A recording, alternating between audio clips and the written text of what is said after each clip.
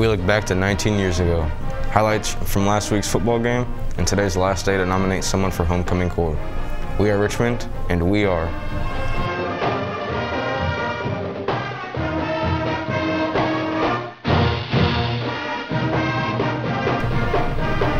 I'm Gavin Lacey. 19 years ago today, 2 planes hit the World Trade Center towers in New York City.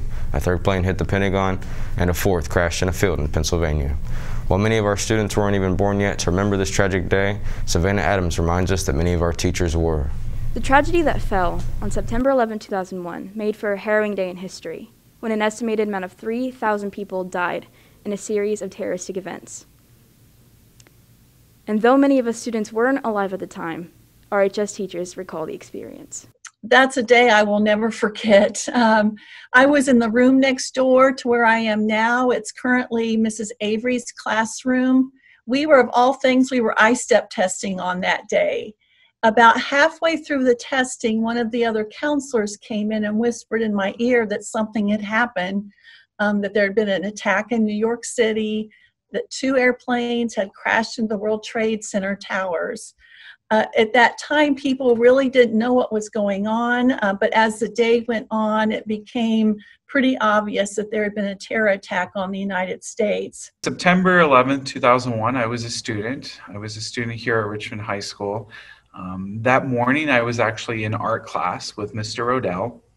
And near the end of the period, he came and he was telling my class that he had gone back into his office where he had a radio on, and it was set to one of the news channels, and they had broken in saying that a plane had hit one of the towers in New York. At that point, did we know it was terrorism? No. Did we know that it was a commercial airline flight? No. In my government class, a lot of people were just really being quiet because we didn't really understand what was going on at first.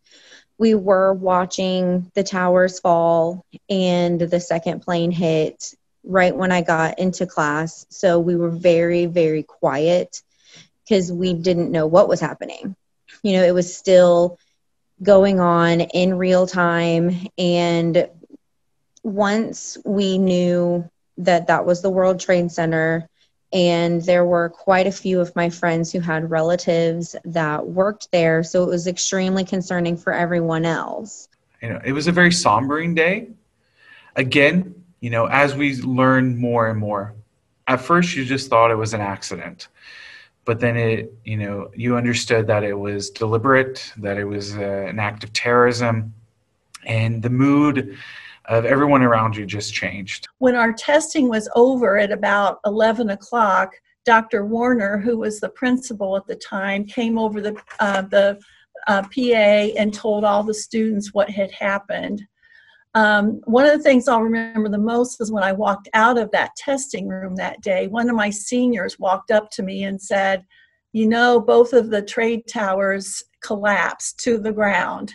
And I was just stunned to hear that. I was more of the observant type. So I really wanted to kind of see what was going on. And then that way I would be able to, realize that this is really scary. This is probably my first real kind of attack or something that's, actually affected me.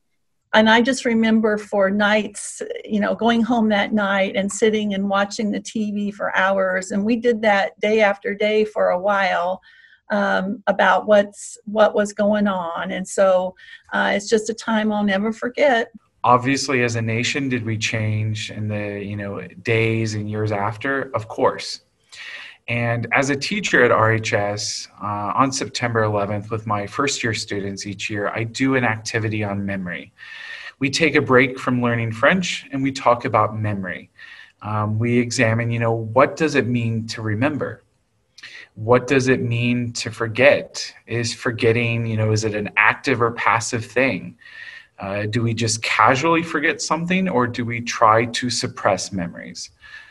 So we look at that way in way to honor, those who fallen and those who died on September 11th. For On the Air, I'm Savannah Adams, and America will never forget.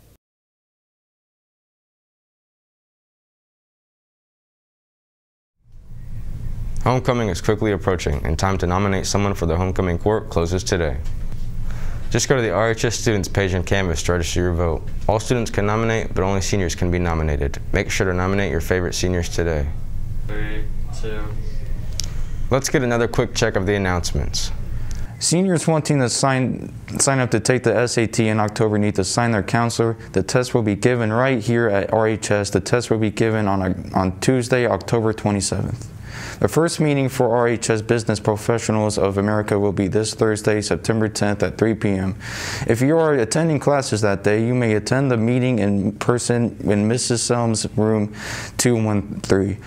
If you are virtual learning that day, you may join VIA Google Meet by accessing the code from the announcement in the RHS BPA Canvas course. If you are a returning member or you would like to learn about more RHS BPA, please plan to attend in person or virtually. There were some exciting new events this year, including careers in health administration. If you have any questions, please contact Mrs. Selm or Mrs. Withman. Please return any library books that you checked out last year. Books from other buildings like Tess or Dennis can also be returned here, and we will send them where they belong. We know it was a little crazy at the end of the year last year, and we still want all those books back. If you are a virtual student and want to return library books or check out a library book, please send Mrs. Homer or your English teacher a message in Canvas. You can drop off books that need to be returned at the Welcome Center in the front of the building. You can also pick up books that you've checked out online at the Welcome Center. If anyone wants to be part of the RHS Drama Club's fall show, they're going completely virtual. The Red Devil players are producing the monologue show, which is about a drama class rehearsing their monologues and have to switch to doing them virtually. After 3 months of rehearsing, the internet stage is the least of their problems, as there are couples breaking up, a garden gnome thief confessing his crimes, and more. Everything that can go wrong will in this collection of hilarious tall tales. Anyone are interested in joining the production should see Mr. Langley or send him a message in Canvas.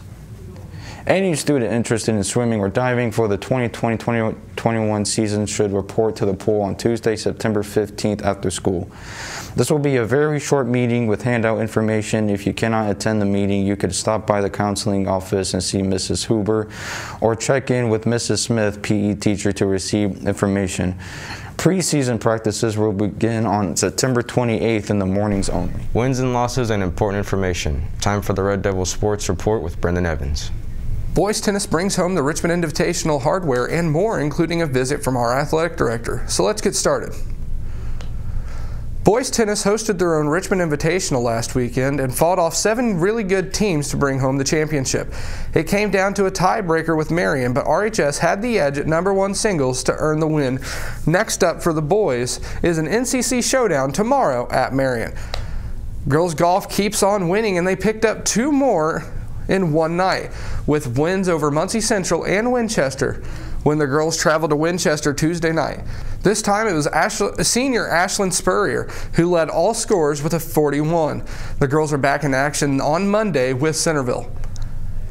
Girls soccer picked up 2 wins also this week, first beating Arsenal Tech last Saturday 3-0.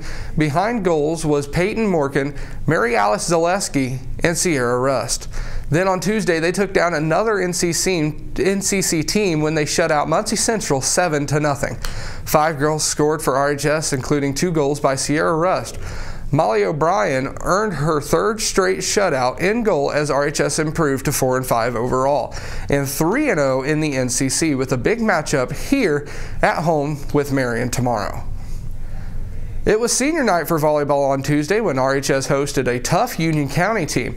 The Red Devils held on for a win as they honored Allison Jude and Amanda Wolf. It was RHS's first win over Union County in over 4 years, and it took 4 sets to do it. Ashley Clark led the way with an amazing 17 kills, and Lori Udy added an impressive 9 aces. Great job, ladies. As we wrap up sports today, we have a new segment with our athletic director, Mr. Cook, in which each week he'll give you updates on upcoming events and other important information concerning RHS athletics. Hey everybody, Mr. Cook coming to you from my office again. I just wanted to do some reminders about the football game. of the safety of wearing masks and social distancing when we're in the stands. Everybody's been doing a great job so far at all of our events, keeping themselves and others safe. Also, I wanted to mention too, it's senior night. So get there early. Seniors will be honored at 6:40. And then right after that, we have a special presentation of a state championship ring to our very own Liz Ruger. The last championship event for the IHSAA was gymnastics. So that's the last one that was held, and our very own Liz Ruger was the all-around champion for that particular meet. So she's being honored and being given her state ring. And so get there at 6:40, watch the seniors, watch us honor Liz and everything that she has done and her accomplishments in gymnastics. And make sure you wear your masks and make sure you're social distancing in the stands. We'll see you guys at the game. Hey, that's sports. Remember, the football game tonight is here at home, and it is senior night. So make sure you support the Red Devils and their seniors as they take on NCC rival Muncie Central. That's the show. And as we leave you, here's a look at some highlights from last Friday's game at Arsenal Tech. For On the Air, I'm Gavin Lacey. Have a wonderful weekend.